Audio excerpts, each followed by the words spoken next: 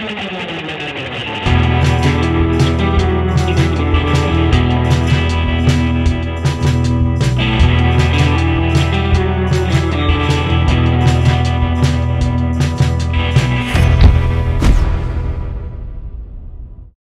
really, but is the 2013 Dakar bike.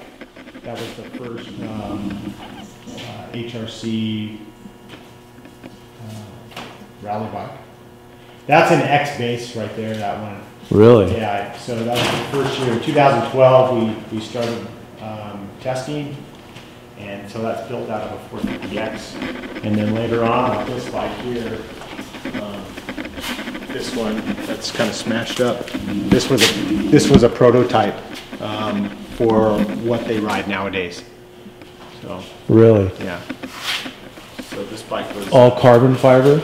Yeah, this is a pretty crude model of what they're racing now. But yeah, the tail sections are carbon fiber with plastic tanks inside. It's now all plastic tank here, and if you look at. But this bike isn't anything production as far as chassis, motor, you know, everything's special. Did you was it easy for you to start learning like the coordinates stuff, all the navigation? Yeah. I learned that in the mid-90s.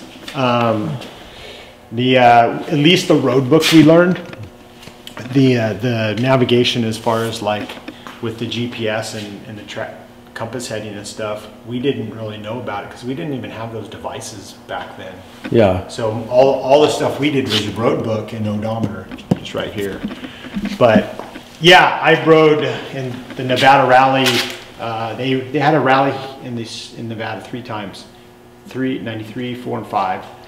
And 93 I didn't ride. 94 I rode for the first time, but I was totally lost. But somehow I ended up second. Really? Just followed the smart guys. And then we practiced this. We went out and made our own road books. Like every week we would practice each other's road books and learn how to navigate. And then in 1995 we won the overall. That's awesome. And there's actually a big old signboard up there hanging above the door back there.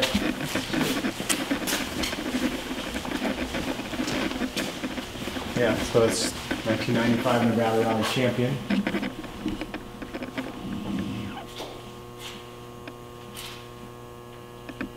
That's cool. And here's some like magazine covers for like the Africa Twin. We rode it in 2016 in Vegas to Reno as a publicity stunt. So it was fun. And that was during the BDR, the Nevada BDR. I helped those guys lay out the route through Nevada. That's cool. This was at the press intro actually for that out by Moab. So that's basically that bike up there. And then here's a fun win ad after the Baja 2000. That's right. That's Preston. He's 20 now. So. And is that the same bike over there? Yep. That picture right there is like The epitome of Baja. Yeah, I mean that's actually up in the high desert, but over by Phelan. Yeah, that's just cool. The winds wrecked havoc on some of my posters. I need to get that one framed so it doesn't fall off. That was on the BDR, the Nevada BDR there. That was Big Dune in Armagosa Valley. So this is the 2000. This is the 2000 winning bike. I guess. I don't know, it doesn't have a dry brake on it, but it's okay.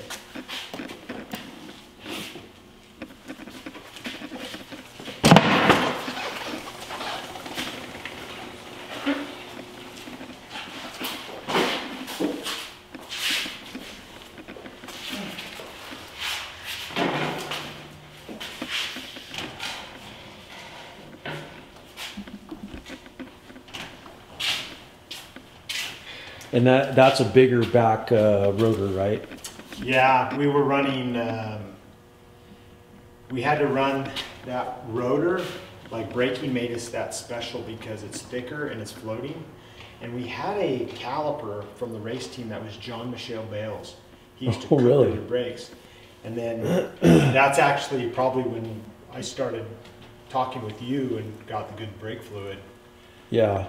Because we were, actually I think the road race team turned me on to the AP product. And then we started getting it from you. Timmy Wigan. That was the year Caselli died.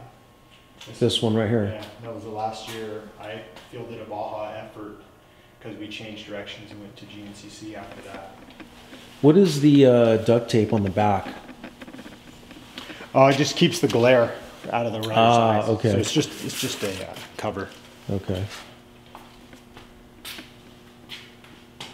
Yeah, so sometimes it just gets you. Hey, if you guys are new to my channel, here's a couple videos that can show you what exactly I do here. I take people places, plain and simple. So join me. Let's go Baja right here or High Sierras. See you on the next one.